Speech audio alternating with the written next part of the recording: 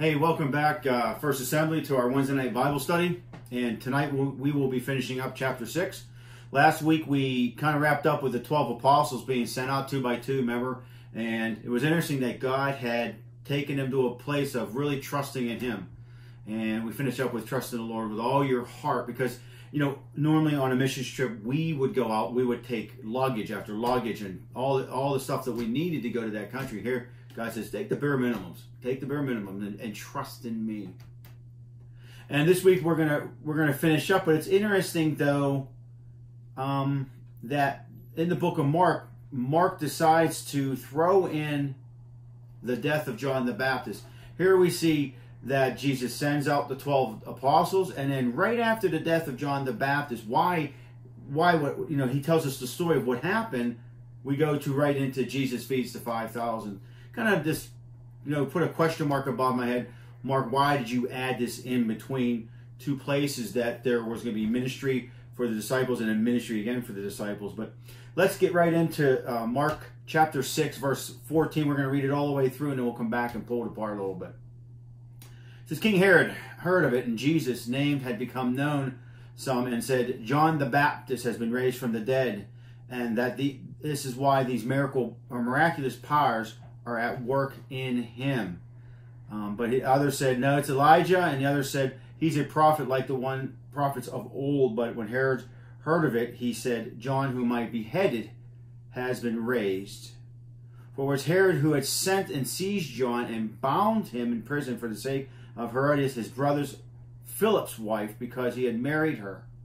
For John had been saying to Herod, it is not lawful for you to have your brother's wife. And Herodias had a grudge against him and wanted to put him to death. But she could not, for Herod feared John, knowing that he was a righteous and holy man, and kept him safe. When he heard of him, he was greatly perplexed, and yet heard him with gladly. So it's kind of interesting when you think just in this little section that that Herod liked John, that Herod listened to John. But it goes on in verse 21, it says, but an opportunity came when Herod on his birthday gave a banquet for his nobles and military commanders and leading men of Galilee.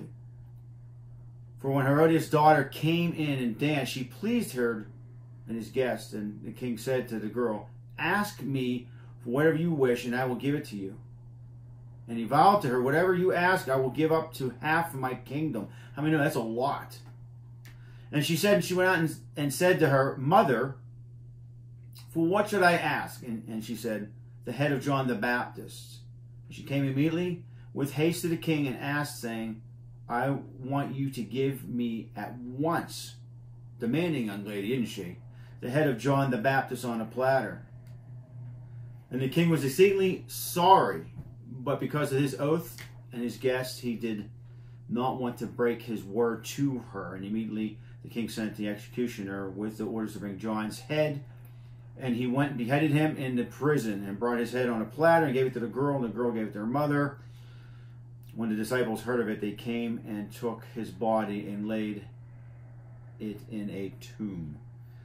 Let's pray. Father, we thank you for your word, and we thank you, Father, for what you're about to share with us today.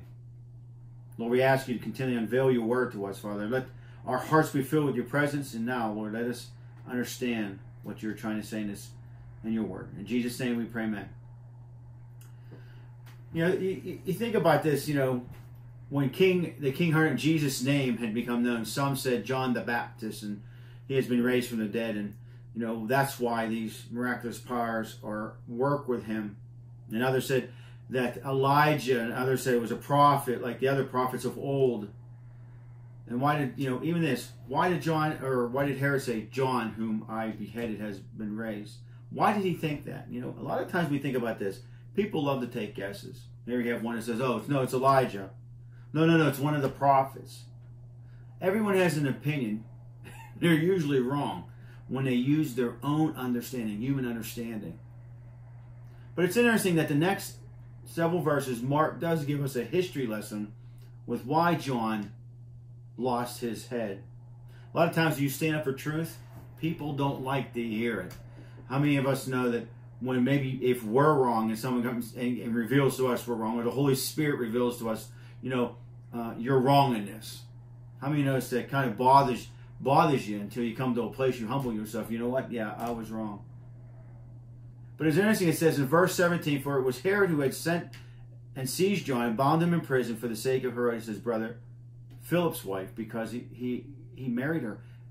It says he doesn't even consider, even Mark writes this, he says it's his brother Philip's wife, not Herod's wife, because he knew it was wrong. Mark didn't even call her his wife. He stole his brother's wife. But it goes on down in verse 20, it says that for Herod feared John, knowing that he was a righteous and holy man, and he kept him safe. And when he heard him, he greatly perplexed, and yet he heard him gladly. Herod liked John. See, you get a sense that he liked him. He liked listening to him, but he didn't. He was lost. He didn't understand what John was talking about. Now we're talking Herod Antipas, not Herod the Great. Herod the Great was the one that slaughtered all the babies, trying to kill the Messiah. If you remember, go back a little bit in the beginning.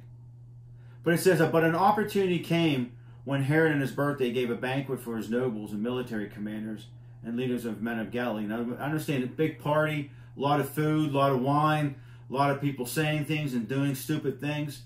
Here's what the culture was. And it said, for Herodias' daughter came in and danced, and she pleased Herod and his guests. And the king said to the girl, ask me whatever you wish, and I will give it to you. Now, if I'm thinking of it's his brother, so it's got to be his niece is actually dancing. Kind of weird that you get kind of these feelings for a relative of yours. It's kind of, really think about it, it's kind of weird. But he said in verse 23, he says, and he vowed to her and says, whatever you ask me, I will give you up to half of my kingdom. That was a lot. He's talking some serious coinage, if you catch my phrase.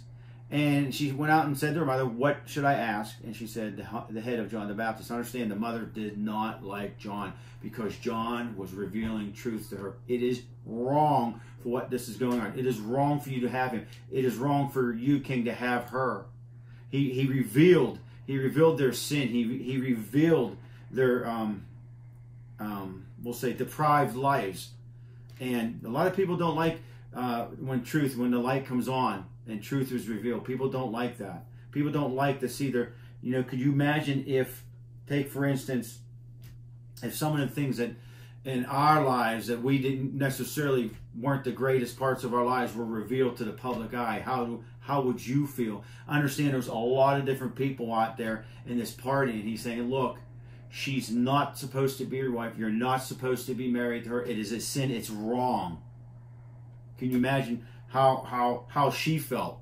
The embarrassment, the audacity of this man saying that. Can you think about her being prideful, arrogant, being in the positions that she's in? But it says in verse 27, immediately the king sent an executioner with the orders to bring John's head, and he went and beheaded him in prison. You really think about this. Pretty whacked out people passing around on a platter the head of a man. It's kind of weird. You think about some of the weird stuff that we see today on TV, what we watch, and here they are doing it back then. Walking around on a platter with the head of John the Baptist.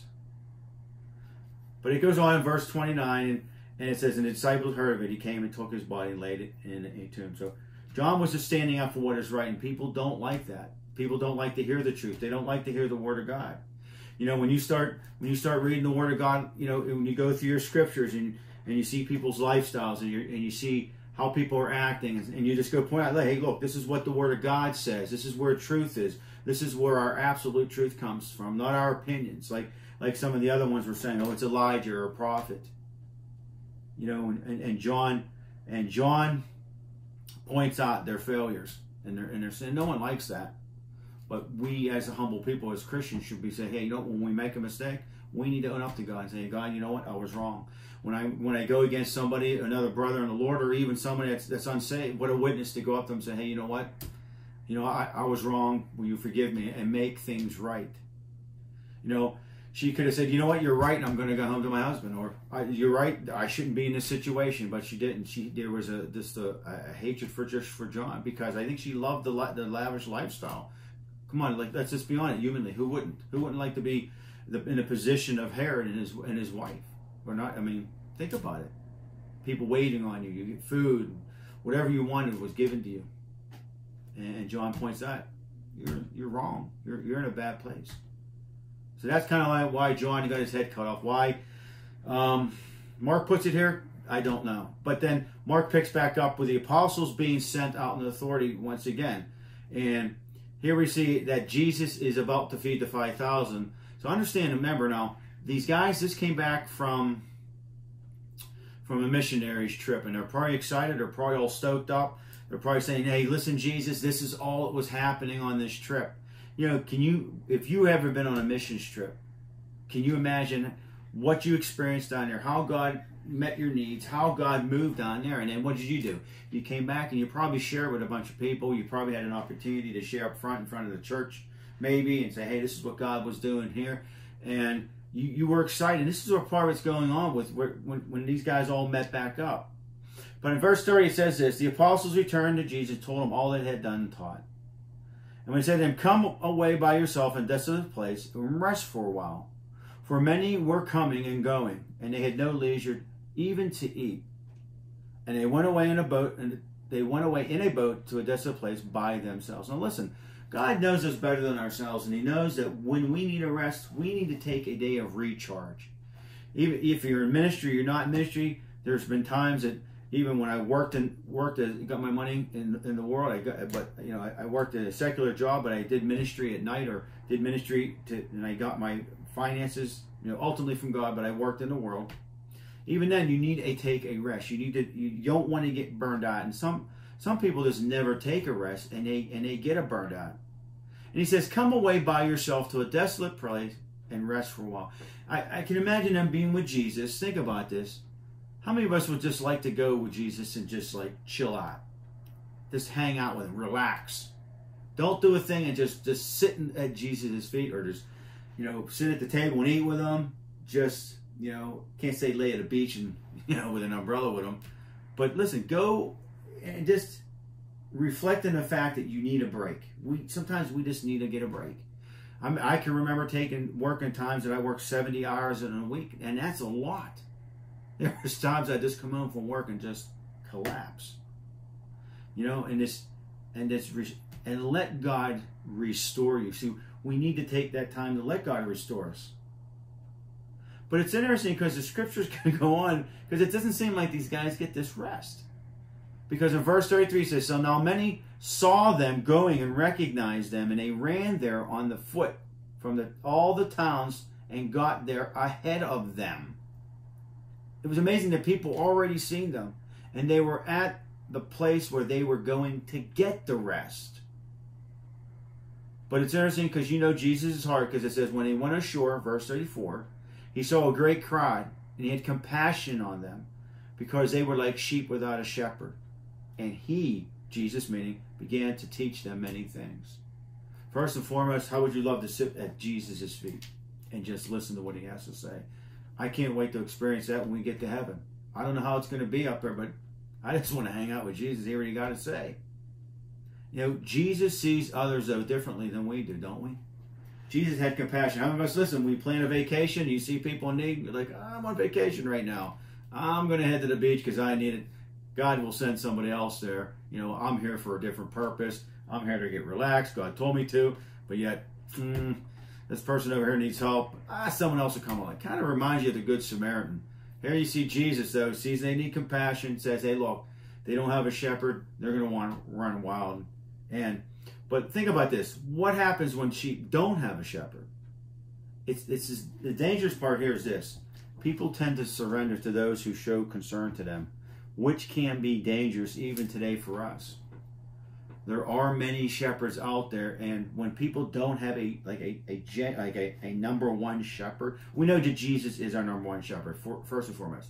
But when they don't have a shepherd that teaches them on a continual basis, how do they know what is truth and what is genuine out there? And here they don't have anybody, so they're going to be feeding off whoever has been given them and shown them love and compassion.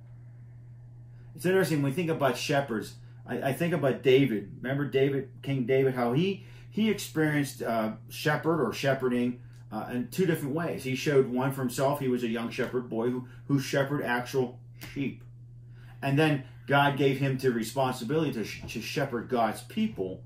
So it's interesting that God was training David and with farm animals, and then, okay, I'll take what I've taught you here and go and do this to my people. They will be sheep. And I love in Psalm 23, the Lord is my shepherd psalm. And even when David really cries out in his heart, it says, "The Lord is my shepherd; I shall not want." You know, David is saying, "Listen, I need a shepherd, and I know that I won't have a need because God is my shepherd. He's the one doing the shepherding. I will not lack anything." Because it goes on and says, "He makes me lie down in green pastures. He leads me beside still waters. He restores my soul. He leads me in paths of righteousness for his name's sake. Even though I walk through the valley of shadow of death, I will fear no evil, for you are with me. Your rod, your staff, they comfort me. You prepare a table before me in the presence of my enemies. You anoint my head with oil. My cup overflows. Surely goodness and mercy shall follow me all the days of my life, and I shall dwell in the house of the Lord forever." You know, how many of us know it's, you know, when he says he makes me lay down in green pasture, leads me beside still waters. God brings us to a place of rest and peace. You know, some of us can look in our own lives and see all the things that we're facing and the struggles that we're facing. Here David's saying, listen, I know I can trust in God. I know that I can get that peace I need. I know that I can find rest in him. You know, and he continually goes on, and he restores my soul. He leads me in paths of righteousness for his name's sake. You know, has your soul been restored? You know, think about this. When you go to sleep at night, do you have to take something? Do you have to drink something? Do you have to, a lot of people, what is it, the oils, the essential, they blow off the essential oils, and what brings you peace? What, do we have to take drugs to go to sleep? Do we have to have something to, outside of God to bring you peace? You know, what do you do when you're weary? What do you do when you can't go on? Think about, I know a Christian. He's a great brother in the Lord. He loves Jesus, and there's times he'd go to me, he gets restless. He can't sleep, and he does not know how to relax. He does not know how to get rid of that weariness. So he goes on. He has a couple glasses of wine with his wife every once in a while. And I'm not condemning him, but I'm not condoning it. But I'm saying, I asked him one day, and I said, "Why do you drink? Why do you do that?" He said, "Well, it kind of relaxes me. It brings me to a place of peace and rest." I say, "Did you ever think about asking the Holy Spirit?" And then he would say, "Well," he'd get offensive. He goes, don't talk to me at God stuff." I'm like, that's how we need to find rest. When you read the 23rd Psalm, you find how King David's life was a train wreck, but he knew he can go to God, and God would give him his rest. And maybe you're not in rest. Maybe you don't have peace. Maybe you're in a place. Go to God as David did, and read the 23rd Psalm and say, look at how David pours out his heart. He finds that rest. He finds how to get rid of that weariness. Amen. And that's something we need to walk around with. We shouldn't be walking around weary and what is it? Restlessness. We should be walking with God. But let's go back to the book of Mark, and that they came ashore, and the great crowds. Jesus had compassion on these crowds, and Jesus is teaching them. He's loving on them. He's talking about the kingdom of God to them. And in verse 35, it starts off and it says, "And it grew late. And the disciples came and saying, 'This is a desolate place, and the hour is now late. Send them away to the surrounding countrysides and villages and buy themselves something to eat.' But here we go. Think about this. But he answered, 'You give them something to eat.' And he said to them, 'Shall we go buy 200 denarii worth of bread and give it to them to eat?' And he said to them, 'How many loaves do you have? Go and see.' And when they found out, they said 5 loaves and 2 fish. Then he commanded them all to sit down in groups on the grass, green grass. So they sat down in groups by hundreds and by 50s. How many know it's a lot of people and you're needing a lot of food?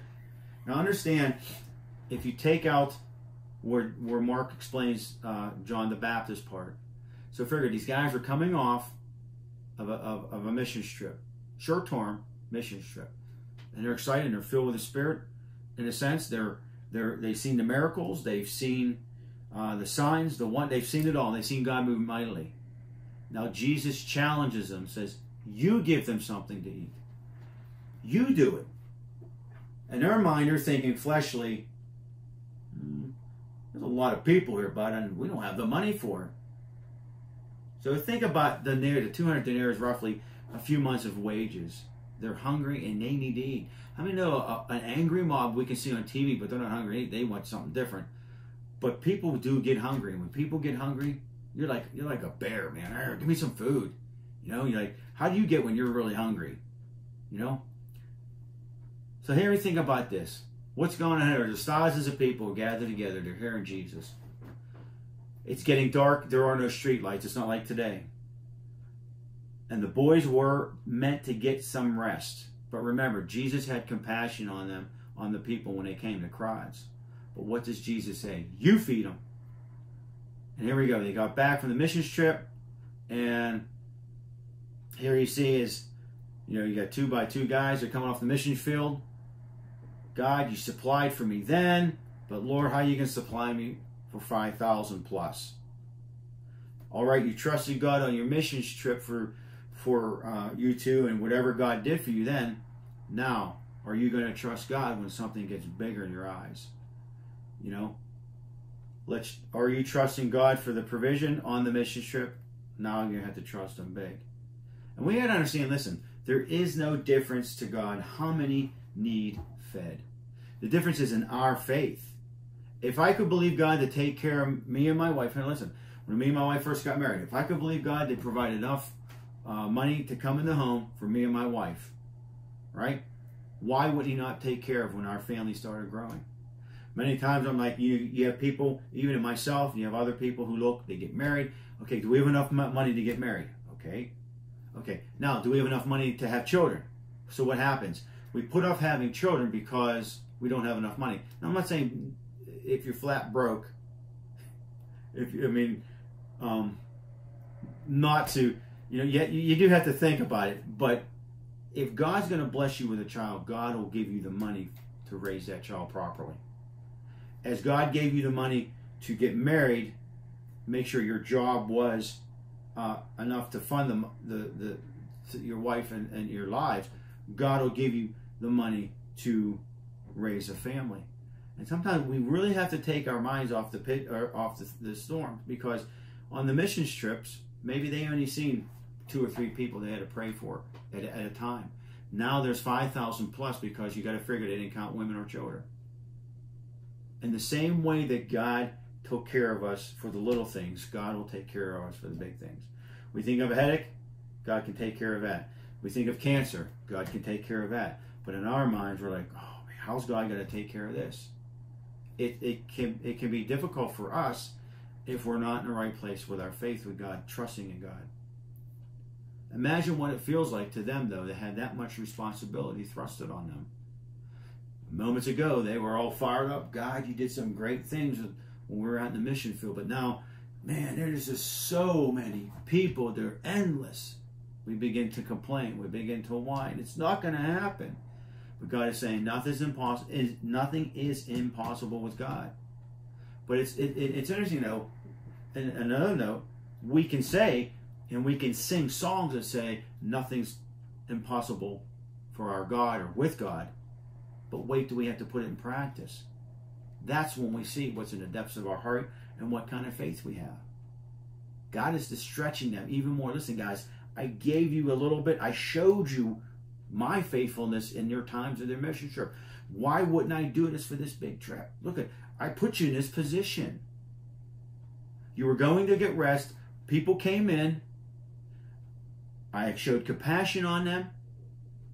Now, they need to eat. You do it. Philippians 4:19 says, and my God shall supply every need of yours according to his riches in the glory in Christ Jesus. God has enough in great abundance for provision for us. Whether you're trying to raise a family, trusting God to do it. Maybe you're saying, well, I don't have enough money. Trusting God, praying, and you'll see God move. But it goes on in verse 41 through 44. It says in this, and taking 5 loaves and 2 fish, he looked up to heaven, and he said, blessing, and broke the loaves, and gave them to the disciples to set before the people. And he divided the 2 fish among them all. 2 fish for 5,000 people. It's amazing. And these weren't whales. Okay? And they all ate and were satisfied. You need to do a little study on that word, satisfied. Because not only did Jesus feed them spiritually be satisfied, and that's where you can get real that's where we get our satisfying. He also filled them, satisfied them physically. So even a lot of times when we think about when you see the story, it's not just there's a lot we can pull from the story, but here Jesus is teaching, he's filling them spiritually, now he's feeding them physically. It means more than just full. It means it speaks of, listen, a longing that the world has that will never be filled until Jesus enters into their heart. Only God's provision can fill us. Think about it. They were running around. They met them at the town they were going to before they even got there. There was a longing for them to be made whole, to be healed. There was a fervency to seek out Jesus. And God, and as Jesus is there, he said, you know what? I have compassion because they were here. They need, and God filled them both. And he showed the disciples, listen, I know that God met you but he also met us here with only 5 loaves and 2 fishes. Those in the world have an unsatisfied longing that can only be found in Christ. Listen, no amount of money or materialistic things will be able to fill the void that's in your heart. And if you're a believer in Christ and you have a void in your heart, you need to start filling that void with Jesus. Don't go to the things of the world to be filling it, but go to Jesus. That's why I kind of mentioned my buddy that I knew that he had a couple glasses of wine to relax him. I'm like, listen, don't go to the world for it. Go to Jesus for that to bring you that peace. I mean, that would be really an amazing thing to see. You know, all the people there that got fed and got filled both spiritually and physically. You know, I can remember going to some of these, like years ago, I used to go to men's conferences where the entire stadium was filled with men from all different denominations, Baptists, Methodists, Presbyterians, Pentecostals, I mean, all of them. And yet we came together, we were taught, we sang, we worshiped, and then we got fed spiritually, and then they had a lunch break, and boom, we got fed physically. You know, it's amazing to see. If you ever have an opportunity, if you're a man or a woman, you can go to different conferences, go to some of these things and just hear, I mean, thousands upon thousands upon thousands of men praising God. It's amazing to hear. There's just it's like almost like a holy hush to hear all this, and then, you know, even women, I guess the women you experience that, but then come together as couples just praising him and worshiping him. That's why I love coming to worship, because you hear the people singing and praising to a God, a loving God, a merciful God who takes care of our needs. And after that, it goes on in verse 45. It says Jesus walks on the water. And I love this story.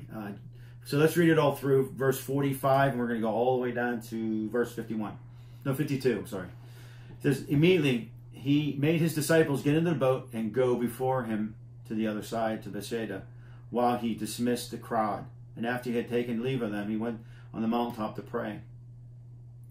When evening came, the boat was out on the sea, and he was alone on the land. And he saw that they were making headway painfully, for for the wind was against them. And about the fourth watch of the night, he came to them walking on the sea. He meant to pass by them. Think about that. But when they saw him walking on the sea, they thought it was a ghost, and they cried out. For they all saw him and were terrified. But immediately he spoke to them and said, "Take heart, it is I, do not be afraid." And he got into the boat with them, and the wind ceased. And they were utterly astounded, for they did not understand about the loaves, but their hearts were hardened. Wow.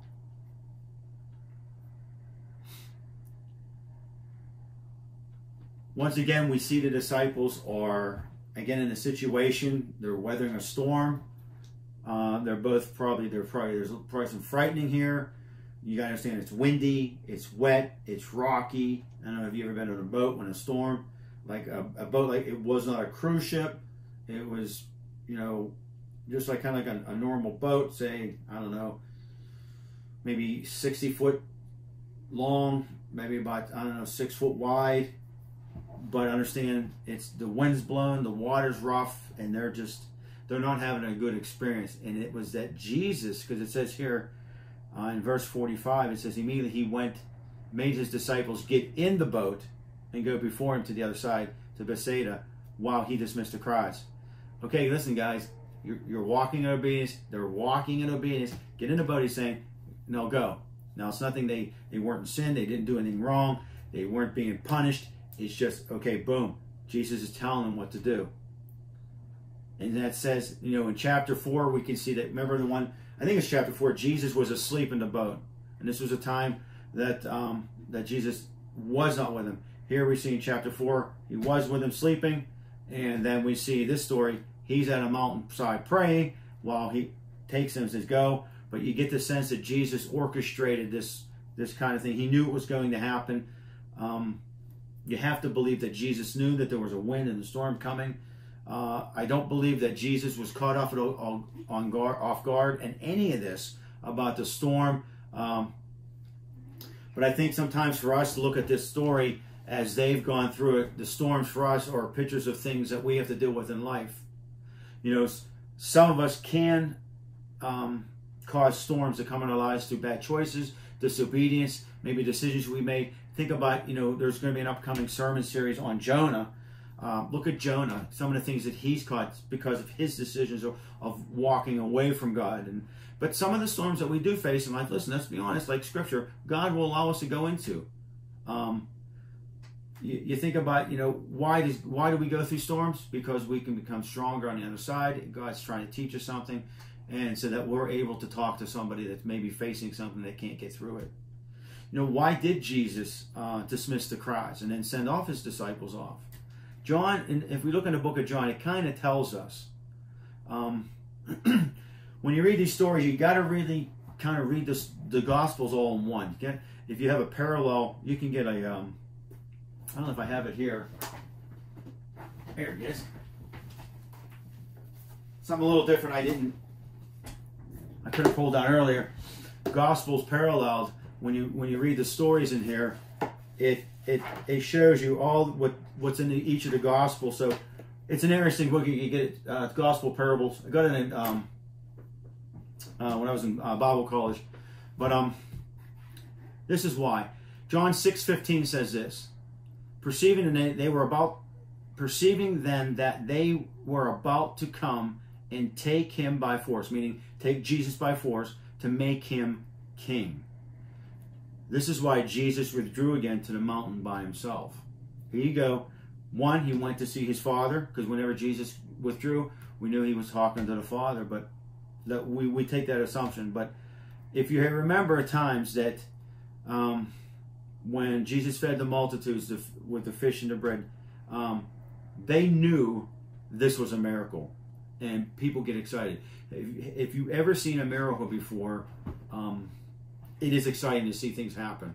There's a miracle even with my wife having, we have proof that she had cancer, and we had the photos and the x-rays and all that different stuff they had. All the tests said yes, but then the miracle was that God moved mightily in her life. And they're looking at this Jesus saying, well, there was Jesus, there was the talk about Jesus, and then there was the Messiah talk. And see, they were taught from young ages to look for the Messiah who would free them from Roman occupation. And they're thinking, okay, this guy here is doing some miracles. You know, we see some great things happening. Rome's really being a pain. They're really putting us under their thumb. This Jesus guy fits the bill. This is the one. Let's declare him king. You know, and when you start putting this all two to two together, you start to think, you know, why did Jesus do certain things? Because in verse 47 and 48 says this, and when evening came, the boat was out on the sea, and he was alone on the land. And he saw that, this is interesting, he saw, so he could see from where he was at, that they were making headway, but making it painfully, for the wind was against them. And it was about the fourth watch in the night he came to them, walking on the sea, in which it says he meant to pass by them. Now these two verses will give us a lot of information to look at related to the battles that they faced and the battles that we face in life. What are the difficulties that we face and the battles that we face, that we fight in and go through in life? What are some of them? It says here, making headway is painful. It says he saw they were making headway painfully, fighting against the wind and the waves. Think about not only the physical strength they were going, because you understand, they were rowing, they were going to be tossed back and forth, the boat's moving. There was a lot of fear going on. And think about the mental stress and the anxiety they were facing, along with the physical pains from just even being in the boat. And I think we can relate to that with, you know, all that we're facing. What are some of the things that you're facing? Maybe they're not physical, but maybe now think about the mental stress and anxiety you face. Family, jobs, marriage, friends, life, just life in general. You know, think about it. Put yourself in their place. Because it goes on and says, the wind was against them, for the wind was against them. In the Greek, means hostile opposition. It was almost you can think of this. It was almost a purposeful attack to prohibit them from reaching the other side, to the other side of what? A place of ministry. A lot of times when God sends us out in the ministry field, or maybe it's the missions field, or maybe it's just in your own community, maybe it's your family, maybe, you know, God's asking you, I need you to share the gospel with somebody. I need you to do this. And all of a sudden you go, okay, I'm all for it, Jesus. We're going to get in the boat. We're going to go forward. And boom, you get hit with such an oppression. You get hit with opposition. And you're like, where in the world did this come from? Because a lot of times it's the enemy wanting to stop you from doing what God's asked you to do. And here we see these guys in a boat. They're in obedience. They're not in a sinful place. And they know when they get to the other side, because Jesus has taught them. Remember, they were on a mission trip. This is not like over a long, long time period. They're in a mission field. They come back. They got to feed 5,000. Jesus shows them another miracle. And boom, where are they at? They're going on the next mission trip, and boom, they're getting attacked. How many of us can relate to that, feeling hostile opposition someday in our lives? Do we feel opposed in a lot of our situations, or even some of our situations? Can you feel the presence of the enemy trying to stop you? Can you feel the opposition? Maybe you're trying to witness to somebody at work and somebody keeps on interrupting you, you know, or your boss keeps trying to pull you away from somebody you've been ministering to. There's a lot of ways opposition can come to us. The enemy is very intelligent what he does. But it says this, what the comforting part about this is, Jesus on the mountain, these guys are in the boat, but it says Jesus could see them, right? It says he saw, who? Jesus saw that they were making headway painfully. Jesus was aware of their situation. Where Jesus was, he had probably a good view of them. So, but for us, sometimes it's easy to forget in our trials and our storms that we understand, though. We don't maybe see Jesus, but know that he's watching us. Sometimes, you know, think about even when the story when he was sleeping on the pillow. You know, hey, Jesus, we're about to die. You want to wake up? Quit taking naps. What are you doing? Let's just be honest. You know, sometimes we do feel we're abandoned by God. God, where are you in the midst of my storm? I don't see you. I don't see you do anything. You know, and sometimes we say, you know, God, why aren't you speaking to me? And there's times that Jesus won't speak. You know why? Because he wants us to grow. It's time to grow up. These guys just seen some great miracles. Could they have caused the sea, a calmness to the storm? You have authority to call peace to the storms that you face. You and I do. If you're a believer in Christ, the Holy Spirit lives inside you, dwells in you, lives in you, teaches us and guides us. You know, don't believe because we don't see Jesus, we don't hear Jesus, that he's not there watching us and taking care of us. We forget too many times. Psalm 13, 1 and 2 says this, how long, O Lord, will you forget me forever? How long will you hide your face from me? How long must I take counsel in my soul and have sorrow in my heart all day? How long shall my enemy be exalted over me? Listen, there are times we are going to go through some painful things. We need to ask God, God, where are you? Why aren't you here? Do you not see my pain? Do you not see my tears?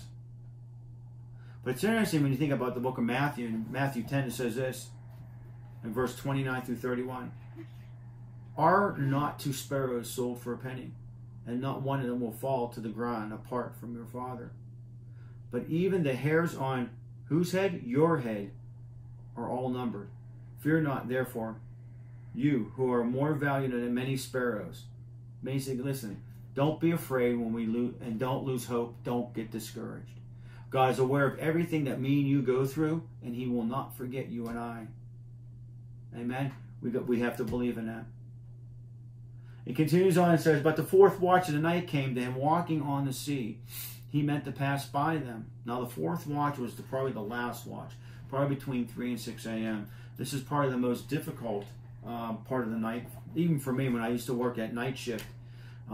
You could get up to the first many hours, but you know when it's just those last few, you get so tired working, you're ready to fall asleep because your body naturally sleeps at night. It's not a common thing. The weariness would have been very high on this boat. They were probably praying for sunlight, and for me personally, I think it's at the most difficult point is where I believe God comes and rescues and encourages, embracing us, because it says he walks on the water to get to them. Now, most of these guys were fishermen, and they knew that how the water would be and how the storms are. And on the side of that, here you see Jesus coming to take care of them on their breaking point. He sees them on the water. You know, it says they sees him as a ghost, but when they heard his voice, there's nothing like hearing the voice of God in the midst of the storm.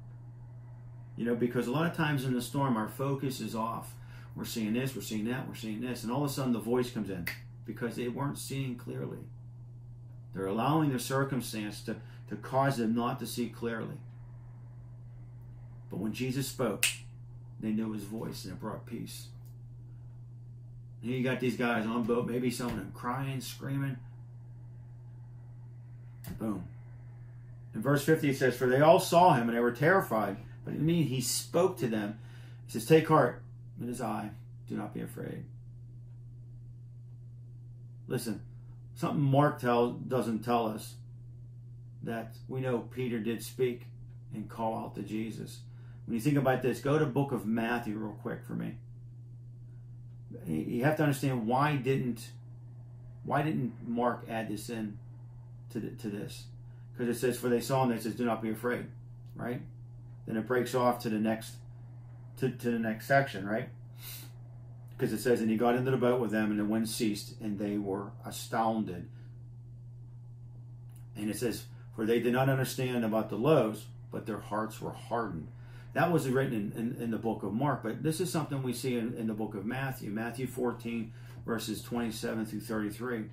It says, but immediately, in 27, it says this, but immediately Jesus spoke to them, saying, take heart, it is I, do not be afraid. And Peter answered him, says, Lord, if it is you, command me to come out to you on the water. Well, listen, most people wouldn't do that. That's a bold step, because listen, these guys were fearful. right? And Peter knew that. You can think, I think Peter knew who Jesus really was. And he says, listen, I see you out there, Lord, walking on the water. Give me some power. Give me some authority that I can do that. And he says, come. Verse 29 says, come. So Peter got out of the boat, walked on water, and came to Jesus. But when he saw the wind, he was afraid and began to sink, and he cried out, Lord, save me. Jesus immediately reached out his hand, took him out of the hand, saying to him, oh, you of little faith, why did you doubt? And when he got into the boat, the wind ceased. And those in the boat worshipped him, saying, truly, you are the Son of God. It's interesting that Peter had the boldness to say this. And I can see the other guy saying, hey, sit down. It's getting bad. We don't need you rocking the boat anymore. But Peter wanted that. He's seen who God was. I believe he knew Jesus, who Jesus was. We know that. It's a classic story of Peter. Outlandish to see Jesus walking on water. Now Peter asks, hey, let me do the same. But when Peter took his eyes off of Jesus, Peter sunk. And during the storms, during the problems in life, what do you have your eyes on? Some of the things we have our eyes on will either build our faith or deplete our faith. There are giants in the land, and they missed out even in their promised land. Remember back in Numbers, where we had Joshua and we had Caleb who said, yes, let's go fight let's go in, let's fight because God's with us. And here we have the other one say, no, we can't do that. When we focus on Jesus to answer our problems, God is able to meet us right where we're at. Don't focus on the problems. And John 6:21 says, and they were glad to take him into the boat. And immediately the boat was at the land where they were going to. Once again, we see in the different parallels. If you can get a parallel book, it's a good one to get of the Gospels. John says, as soon as Jesus got in the boat, it was almost like Star Trek, man. They were beamed to the land. So you get these, you see these different things that each writer wrote in that others, why, we don't know, but it was just their different flavors. But one thing that's important, when you go back, let's go back to the book of Mark, chapter 6, verse 52. It says, for they did not understand about the loaves, but their hearts were hardened. Why? Why didn't they get it? Why did they have that understanding? Why were they not connecting the dots? Whether Jesus was walking on water feeding 5,000, it didn't matter. He was saying, listen, I am God. You are limited in your thinking, but I am not. You know? And the same thing is for us. Why do we allow this, even our own limits, we put our limitations on God? You know, God's not limited. We are. We need to change our thinking to kingdom thinking. This is what he's trying to tell his disciples. Listen, I'm not limited by you.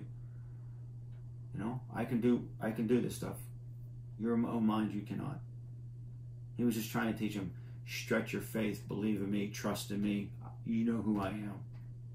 You know, I will not allow you to fail. You know, it's almost like, you know, do you think if they would have started, if maybe one of them would have lifted the bread up and believed truly with his heart that God would have said, oh, you know, it's my time. You know, God was teaching them how to walk, be imitators, like to do what he was doing. Because he knew that he would not be with us forever. Amen. So let's wrap up chapter 6. Jesus heals at the Gennesaret. And when he crossed over, they came to the land at the Gennesaret and more to the shore. And when they got out of the boat, people immediately recognized him, and they ran about the whole region and began to bring sick people on their beds to wherever they heard he was. Can you imagine the thousands of people that he administered to? Can you imagine all the things that Jesus did that we haven't read in the scriptures? He says, whenever he came to the villages, cities, countryside, they laid the sick in the marketplaces to implore him that they may touch even the fringe of his garment. So now the stories are starting to carry through, and as many as touched were made well. You know, you even think about all the different people that had the faith to bring the people that couldn't get there, maybe because they were paralyzed or, you know, they were sick, that they brought them on their beds and they said, Jesus, heal these people. The faith, and just imagine the multitudes of people that were running to Jesus. That it says he came into villages and cities and countrysides, and he laid the sick in the marketplaces, implored them that they might even touch the fringe of his garment. You know, not that God uses clothing, but it's the point of contact of their faith. And that many, as touched, were made well. It's amazing stories that we can read in the Gospels of how God just shows His generosity, His compassion on people, and just it's amazing to see all these things, and yet the disciples couldn't do it. They couldn't figure it out. You know, are we connecting the dots in what God is doing in our lives? You know, have we put our faith in Him? Has He been stretching our tent pegs? If we're a child of God, we have the authority to do the things He's called us to do, and we need to make sure we stand in His will when we do them, though. You know, if God's saying do it, then do it. When God sent these guys out, He gave them the authority to do it, and they did it. Amen. That is chapter 6. I suggest that you go back and reread chapter 1, 2, 3, 4, 5, and 6, and just continually just review over your mind the greatness of our God, and that God will be with us even in our storms. Amen. Let's pray. Father, I thank You for Your word tonight, and I pray, Lord, that Your Spirit would continually speak to us as we go back to read Your word. And Lord, I pray, Lord, You would speak to us even now, Father, of Your faithfulness, Your love, Your mercy, Your compassion, and Your greatness. I ask, Lord, that You would just breathe on every situation that we're facing. Father, that You would just invade our lives, Father. And that, Lord, if there's anyone out there that has just even now facing some storms, Lord, that You would bring a peace to them, Lord, that they have not ever known. And Lord, if there's some out there that don't know You as Jesus, as Lord and Savior, Father, I ask that they would call out to You even now, that they would receive You as Lord and Savior and ask You to forgive them of the sins, and Father, that Lord, that they would start to seek You out more and more, Father, and call You Lord and Savior. I thank You for everyone that came tonight and viewed this, Lord.